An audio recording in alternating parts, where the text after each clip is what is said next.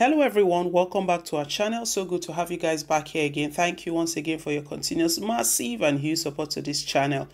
God bless you, my people, and we pray that even as you support this channel, God Almighty will support you in whatsoever you lay your hands to do. In Jesus' name, amen. Thank you once again, guys. Yes, my people, we're back again with latest and most authentic happenings in the country. The one we've got before our decks is coming all the way from the United States of America. US slams sanction on top Nigerian politicians and others. Wow, we know two major elections are due to take place. The first is the Edo State governorship election slated for September 19th, and the other one is Ondo State governorship election. Also, we know some states have had some issues about their governorship election. The Bayelsa State and even Kogi State as well that have been to court regarding the winner of the election. The United States, they are well aware of everything going on in the country, and they are aware of the actions of top politicians, political actors in the country. Now they have stated that they are going to impose a visa restriction on all of those politicians that have been considered to undermine the electoral process in some of the states. So Nigeria, United States is getting involved right now. Anyway, guys, they are opening their eyes very well to the Edo State governorship election to see how it goes. We'll get you more details shortly. But before we do, guys, please, if you haven't given us a thumbs up yet, go ahead and give us a thumbs up. Click on the like button and don't forget to subscribe as well. Thank you once again. Yes, we'll go straight into the news now and grab all of the details. The United States has imposed visa restriction on top politicians and other categories of Nigerians it considered to have undermined the electoral process in some states. The Department of State, in a statement on Monday, said those to be affected are individuals whose actions have undermined the democratic process during the November 2019 Kogi and Bayelsa State governorship election. Also in the category are those behind violence in Saturday's Edo State governorship election and the October 10th Ondo State governorship election. In a statement on its website, the department said, "The United States is a steadfast supporter of Nigerian democracy. We commend all those Nigerians who participated in the elections throughout 2019 and have worked to strengthen Nigerian democratic institutions and processes. We remain committed to working together to advance democracy and respect for human rights and achieve greater peace and prosperity for both our nations. We condemn the acts of violence, intimidation, or corruption that harmed Nigerians and undermined the democratic process. Controversy trailed the Kogi poll as the battle shifted from the ballot box to the court. The litigations that followed the election traversed the governorship election petition tribunal, the Court of Appeal, before terminating at the Supreme Court. The Independent National Electoral Commission (INEC) announced incumbent Governor Yahya Bello and candidate of the All Progressive Congress (APC) as winner.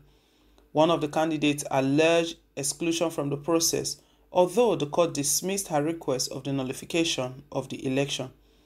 Violence was reported from hotspots across the state during the election. There was also a massive violence in the Bayelsa election won by APC candidate David Leon, but the Supreme Court nullified the victory and returned PDP candidate Doye Diri as governor. Domestic monitors and foreign observers complain about sporadic shootings and disruption of polling units in some voting areas in Kogi. Ahead of the Edo governorship poll, fears arrived that it may be marred by violence, judging by the pre-election violence. INEC chairman Professor Mahmoud Yakub acknowledged on Monday at a stakeholders meeting in Benin City, the state capital, that polling may take place under a charged atmosphere. Pre-election party meetings and rallies have been disrupted, leading to accusations and counter-accusations between the two major parties.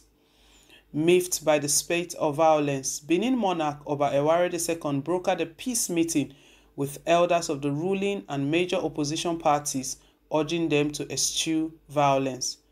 Governor Godwin Obaseki of the PDP and his major challenger Osaige Eze-Iyam of the APC will today sign a peace pact before the General Abubakar Abdusalami Peace Committee.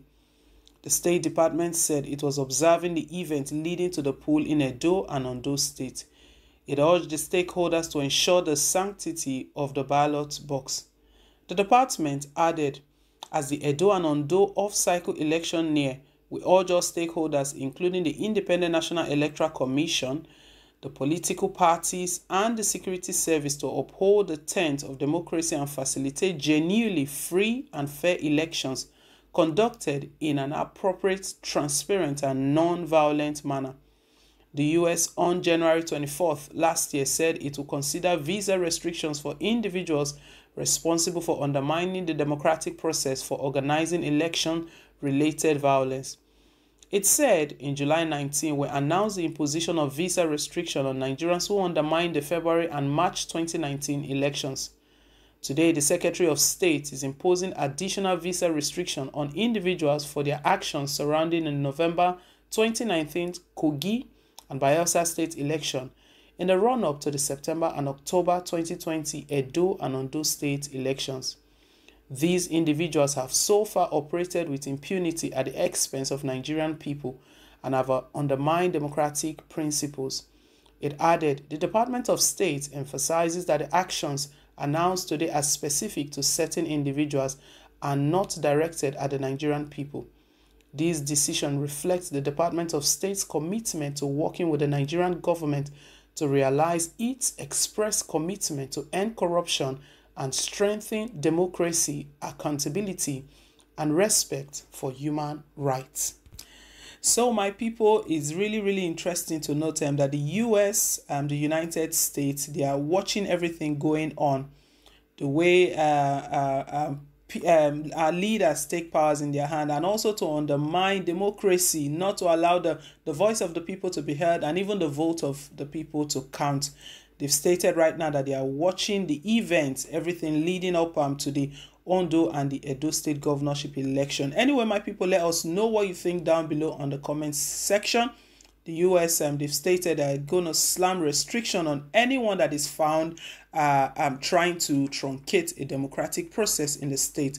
Drop us your thoughts. Thank you once again. Please, if you haven't given us a thumbs up yet, go ahead and give us a thumbs up. Click on the like button and don't forget to subscribe as well. Till I come your way again, it's bye for now and God bless.